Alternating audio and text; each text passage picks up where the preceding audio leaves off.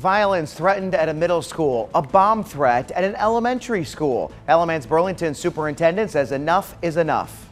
Possession of weapons, assault on our staff and adults, gang-related fights. I will have zero tolerance. The district says students who break these rules could be expelled. Alamance-Burlington schools reported 3 incidents this week. They say a 4th will not be acceptable. WFMY News 2's Daniel Cruz joins us live now. Daniel, you spoke with the district and some parents about this zero tolerance policy. We sure did, and the superintendent put out that video today. It only lasted about a minute, but had a very strong message for students. Dr. Dane Butler says there will be a zero tolerance policy this year for any student who threatens violence against fellow classmates or a staff member. Now, Dr. Dane Butler is new to the district this school year. He says possession of weapons, assault on a staff member or adult, fighting or drug possession could lead to long-term suspension for students or expulsion from school.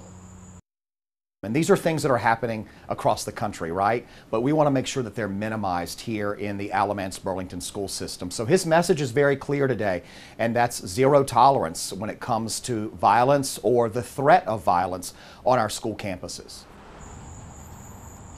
With just a few weeks into the school year, the district says it's already investigated 3 separate incidents. 2 of those happened on Wednesday of this week when the district says a student threatened to bring a gun to Turntine Middle and a bomb threat was called into Smith Elementary.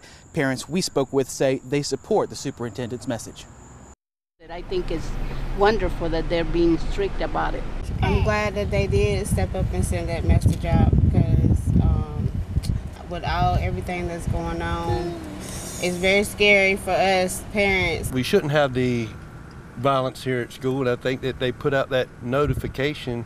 It should put a warning out to all the students that they would be less likely to bring any firearms or weapons to school. The district says Burlington police are still investigating both of those incidents from earlier this week, but so far they have not found any threats at either school.